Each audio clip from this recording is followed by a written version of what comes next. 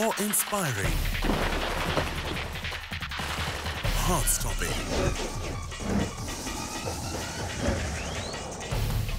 mind-blowing,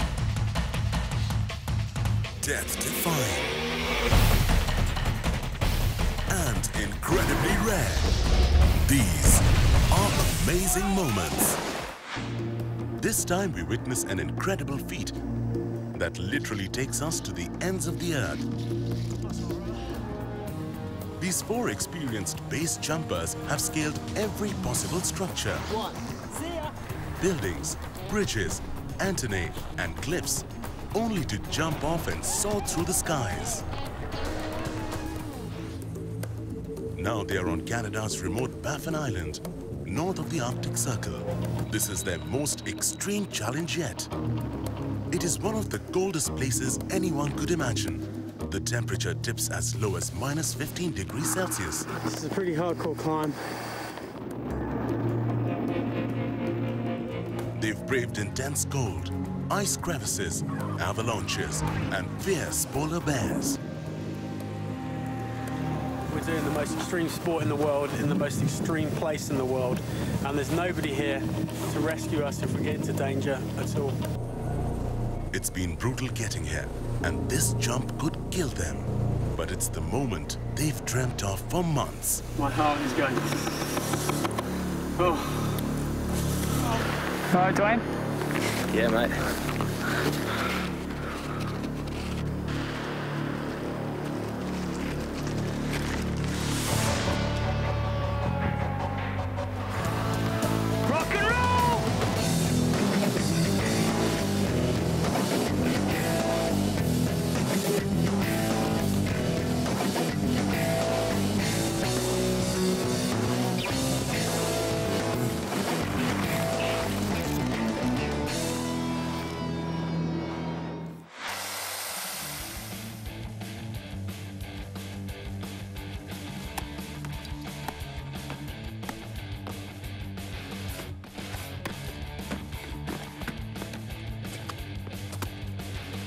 What would happen if you cut open a helmet?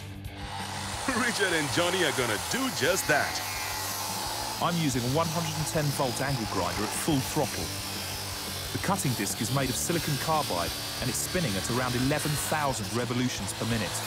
But it's still taking over 30 seconds to get through the toughened outer shell, which is made from thin but very strong fiberglass, a lightweight but low-cost material that's used to make everything from powerboat hulls to wings for gliders.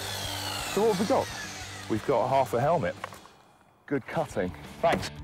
Underneath the hard outer shell, there's a thick layer of polystyrene, similar to the material used to package new electrical goods. It may not be sophisticated, but it's one of the best lightweight, shock-absorbing materials around. VTOL 28, you are clear for takeoff.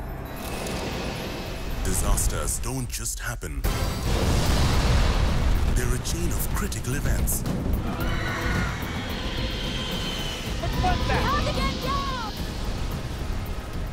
Unraveling the clues, we count down aviation's worst crashes. Bingo. April 28, 1988. Aloha Airlines Flight 243 is traveling from Hilo Airport to Honolulu. It's the 9th flight of the day, nothing unusual for Aloha. As the plane rises to its cruising altitude, the air pressure outside the cabin gets dangerously low. The oxygen pressure constantly pushes against the fuselage, trying to escape into the surrounding atmosphere. The Aloha Airlines Flight 243 passengers are about to learn what happens when that air suddenly escapes. What's that? We have to get down!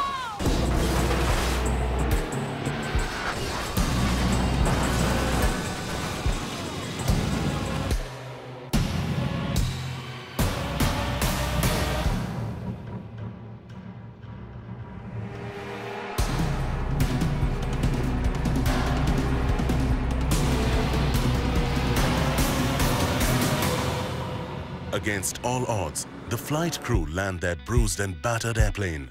All passengers and crew survive, except for one flight attendant. Investigators find that the Aloha jet is 19 years old and has logged an astonishing 89,000 separate flights. However, the 737s are designed for a 20-year service life and recommended 75,000 flights only. On interviewing some of the passengers, investigator Jim Wiley also learned that they had seen a small crack in the fuselage just to the right of the door.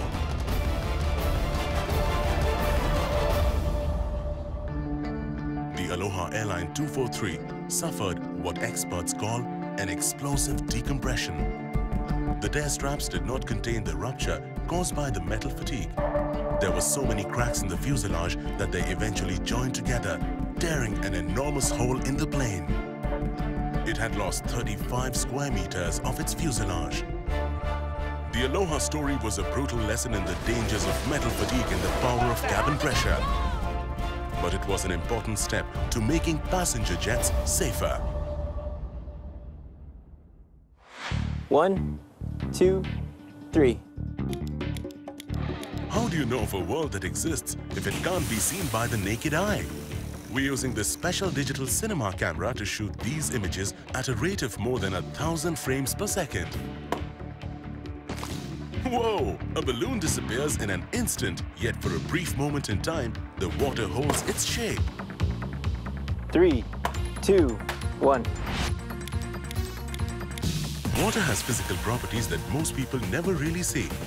It moves too fast, but slow it down with the digital cinema camera and you can see physics in action.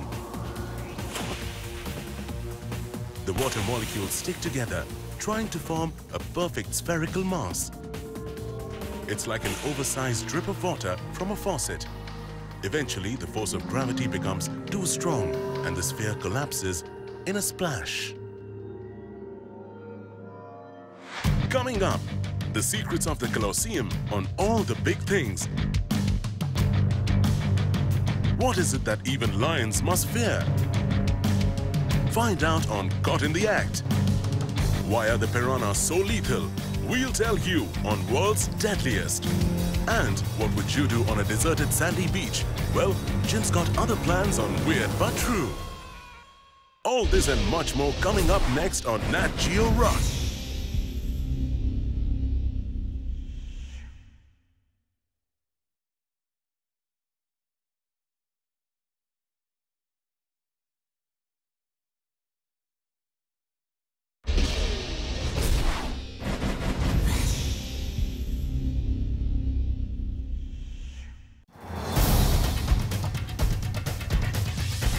You're about to witness the wild side of nature.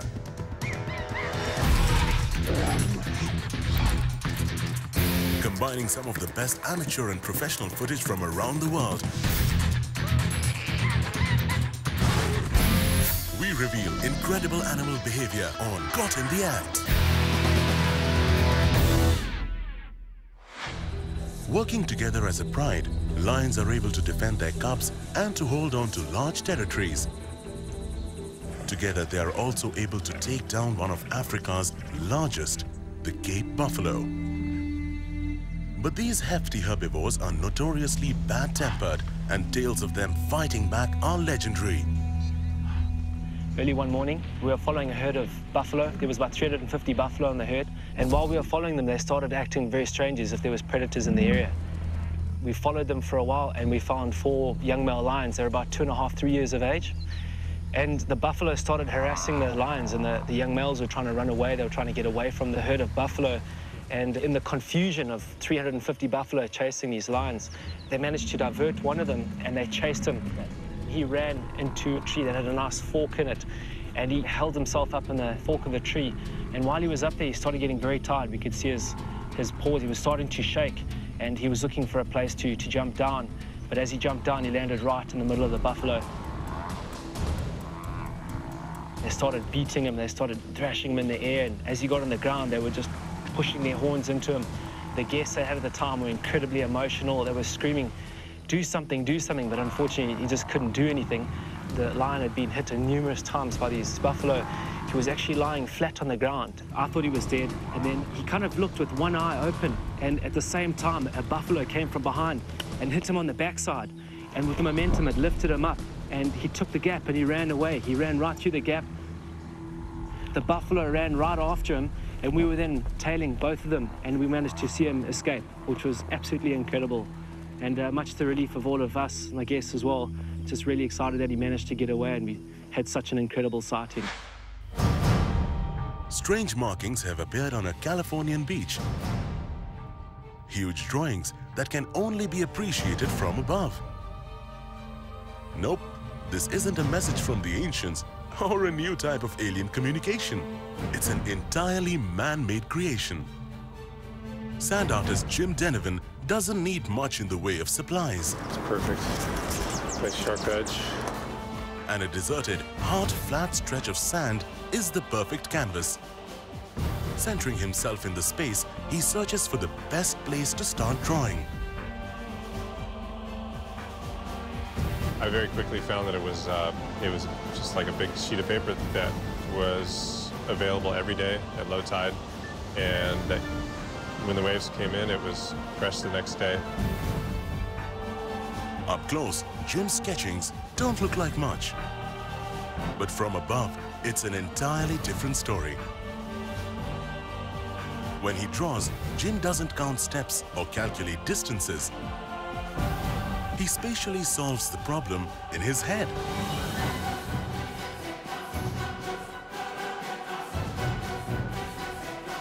Jim recently took his talents to the Nevada desert. On a giant dry lake bed, he set out to make a drawing that could be seen from an aircraft 12,000 meters above the ground. Jim had to figure out how a drawing of this scale would read from so far above. This is what he came up with.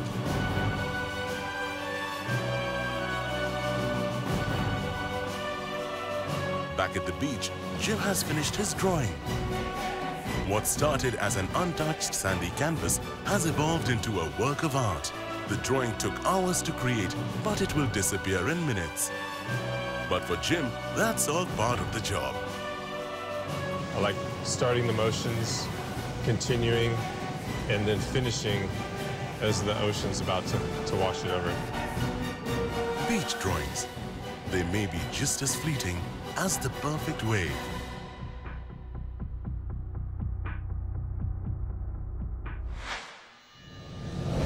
The largest. The longest. The biggest. The tallest. And the most iconic structures that defy engineering principles and fascinate us even today. This is their remarkable story on All the Big Things. The Colosseum, arena of blood and sand. The largest amphitheater in the classical world, standing as a monument to Roman engineering genius. This massive structure was built to seat up to 50,000 people.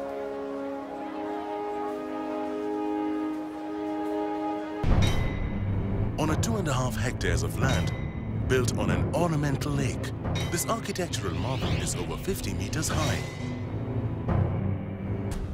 With 76 entrances, more than 60 trapdoors and 30 elevators, a retractable roof, a drainage system channeling over 3 kilometers, stone walls 3 meters thick with waterproof cement, constructed almost 2,000 years back. This massive structure stood strong because of one key element, the arch, where the outer ring has 80 gigantic arches, 7 meters high, forming a giant ring around the perimeter. On top of these, a set of another 80 arches, and on top of those is a third tier, making 240 arches in all.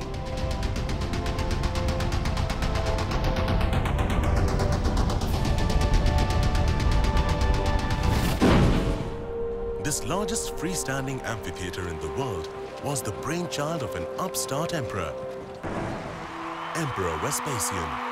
It was his dream, his vision, the vision to have the most spectacular amphitheater the world had ever seen.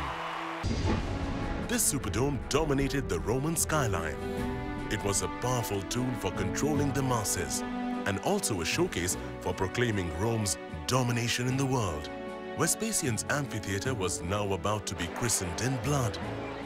The time of the gladiators had arrived.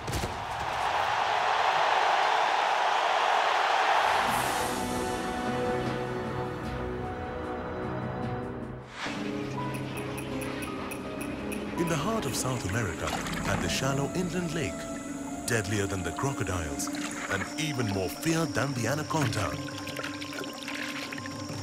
are Red Death, more commonly known as the piranhas.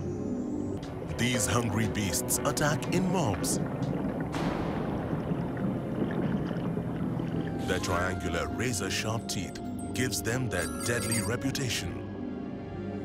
Their swim bladders amplify sound before it's transferred to the ear bone, making them excellent listeners.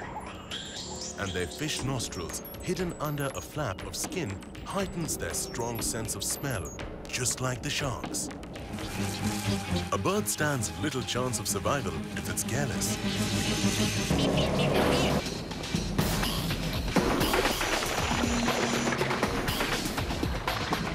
In minutes, it's all over.